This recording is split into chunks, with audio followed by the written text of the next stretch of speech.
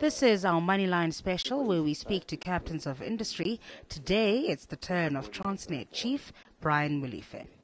When you were growing up, I mean, you talked about having your first job being the NGO, the ANC, and then obviously doing the training as a forex dealer, and then going back into actual full-time work in the public sector. Do you remember what you wanted to be when you grew up? I think when I was very small, I'm recorded as having said that I want to be a policeman or a soldier or something like that. I think all boys do.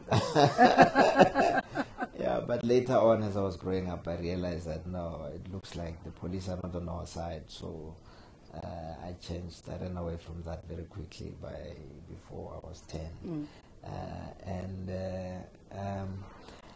I was taken to a commercial high school, which left very little room for me to choose what I want to do. I mean, from Form 1, which is grade 8 now,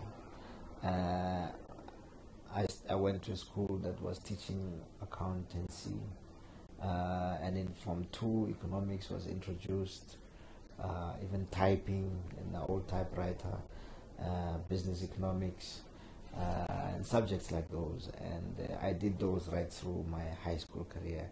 Do you remember when you first became politically aware of what was going on around you?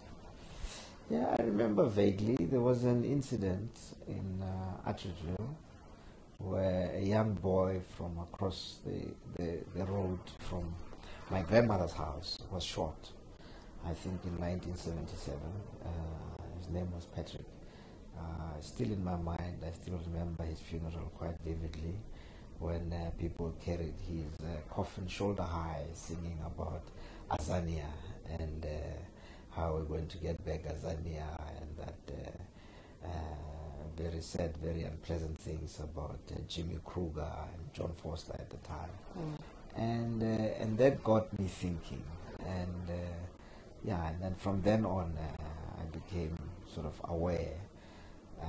And then, of course, in 1981, there was that big debate about the Freedom Charter and Azania. And then it became clearer to me, because we thought that the ANC was fighting for Azania when I was like 12, 13.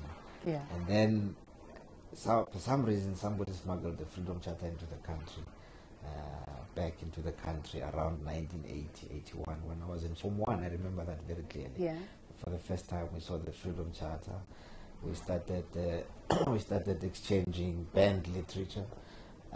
I read Alan Paton's book, which was banned at the time, Cry the Beloved Country. I still remember thinking, actually, it's not very political, but it was banned and it was hot property. But it helped. All those things helped at the time. Really, when I was going into high school, to start thinking about, I wouldn't say politically, but becoming aware of my environment, what's around you, and what is happening. Okay, and then when you went to university, studying further, did you continue to be active? Oh no, when what happened? Went to university, it got a bit out of control.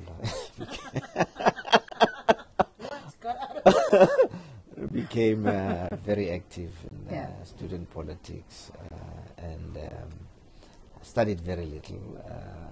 I finished my degree after 1993, and I was just moving around, a member of youth organizations as well as student organizations, and that was more important for me at that time.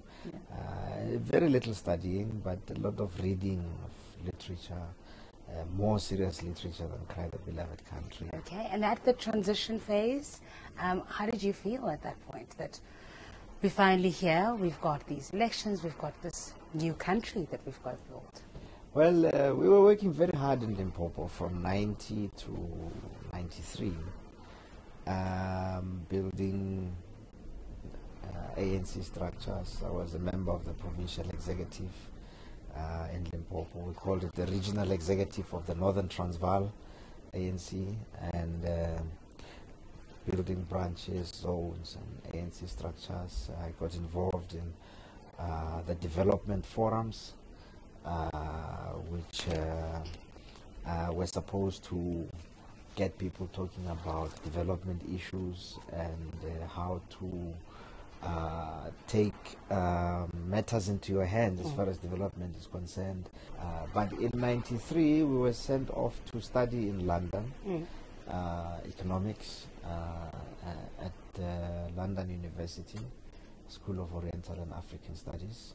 And I shared a flat at the time with the current governor of the central bank, a flat that had just been vacated by Maria Ramos, who was also a student there.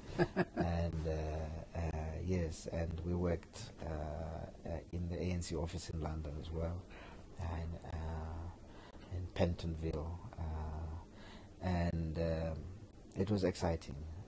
And you carried on with the commercial line of subjects. Did you I enjoy the studied number economics. crunching? Yeah? I studied economics, postgraduate economics, and I came back, trained as a forex dealer, joined the DBSA, and then later on, when I was in the Treasury, I registered for a Master of Business Leadership with UNISA, which I completed,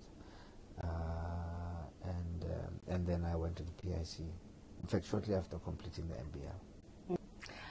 What's your vision for Transnet? What sort of company would you like to see in 5 years' time? I was listening to Jeff Immelt talk the other day. It was the chief executive and chairman of General Electric, and he said something very powerful. He says, you go to sleep today as an industrial company, and you wake up tomorrow as a software company. Yeah.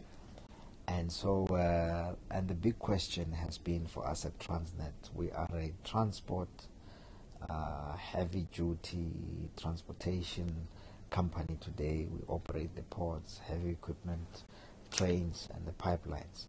But if we were to wake up tomorrow in a much more software-driven world, what would we wake up as?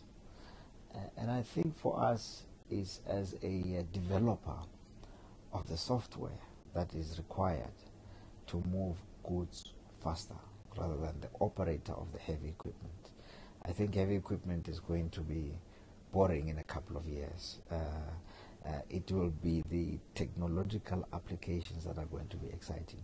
So we see ourselves developing the new generation locomotives, the new generation port equipment, new generation pipeline operations of tomorrow. Yeah, we'll leave it there. Thank you so much. Thank you very much. Yeah.